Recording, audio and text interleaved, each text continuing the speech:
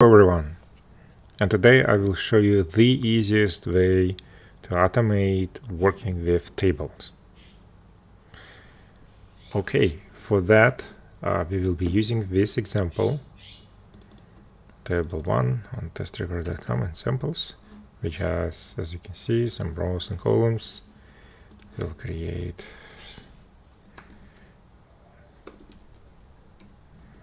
tables 1, 2, 3.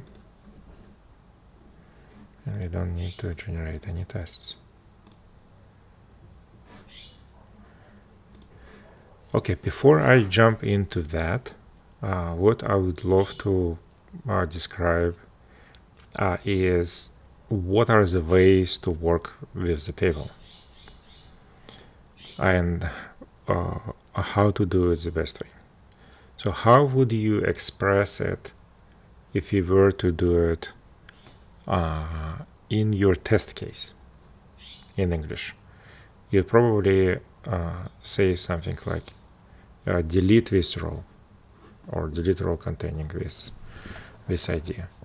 What does it mean though is you actually mean to click on this button, which is on the right of this ID, which is a unique ID in this table. And you also want to click on something in column actions. So there are two ways to do it reliably in testRigor. One is where you just use simple relative allocations and say, hey, click on something on the right of unique ID. Or you can use a context of a table, specifically a table cell, and specify a row containing this ID and call to narrow down where exactly it needs to be clicked and when say I want this button. We will get into details why it is far more stable than any other way of doing it, but bear with me. Let's first create those tests.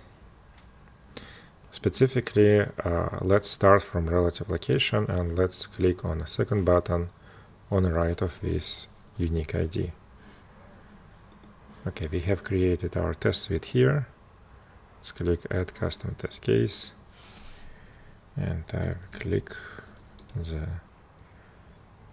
second button on the right of this unique ID.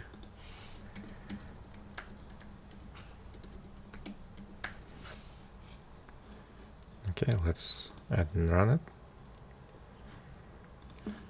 And then the second way to express it is to use a notion of table. It's not actual table in terms of HTML, but it's a table from a user's perspective.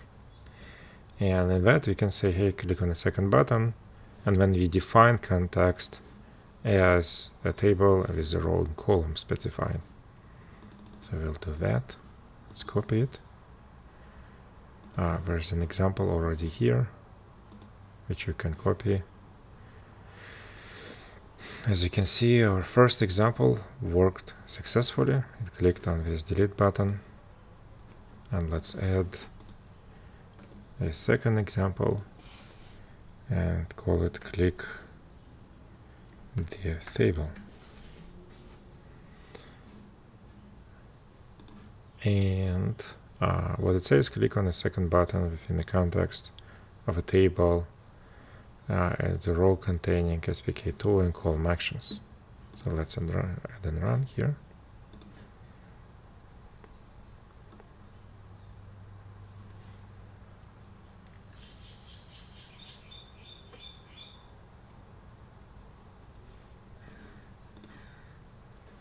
And as you can see, it basically found this table, found the intersection of a row containing unique ID and column actions, and clicked on the second button there.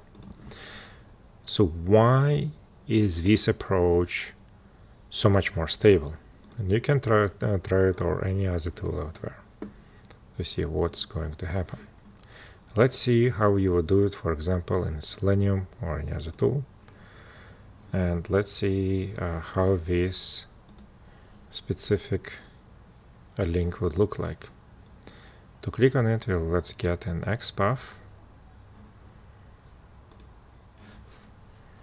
that would look something like this. Here, of course, instead of second row, we will use a row containing in a second column certain unique ID. And as you can see, it relies on table structure.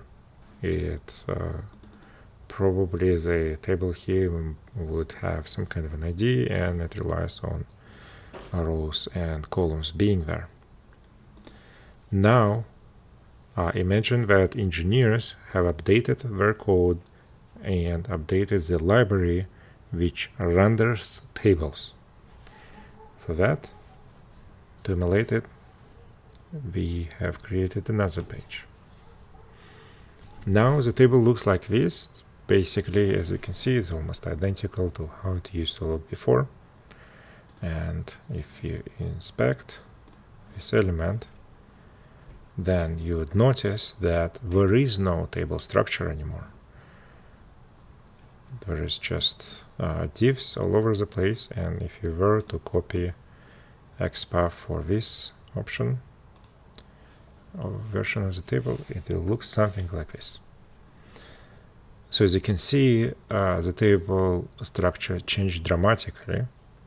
That means that if you were to rely on table locations originally, table structure originally, it will all fail because there is no table structure anymore.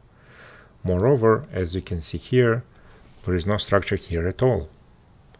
It's all just a set of divs that from end user's perspective look like a table, but do not have HTML structure, which is a table. So there is no indication of rows, columns, and so on and so forth. And therefore, not only this will fail, it will be exceptionally hard to actually build something reliable using this kind of unreliable structure, especially if you do not control how the library or third party specifically renders the table. However, let's get this URL and run the same tests which we have created with testRigor and see what's going to happen. And paste this URL. It's just a table 3 now. And we'll click rerun.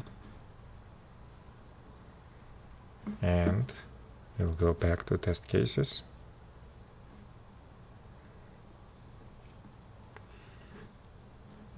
And we will expand this and see how it will work. Okay, first of all, relative location is of course identical. It is exactly the same. I have found the ID and clicked on the second button on the right of it. And as you can see, table verbiage here adapted perfectly fine from a way as this table was rendered with HTML table structure to the way it is rendered to div structure, because from end user's perspective there is no difference. It literally looks exactly the same. And that is the easiest way and the most stable way to build your test automation to test your tables. Thank you very much.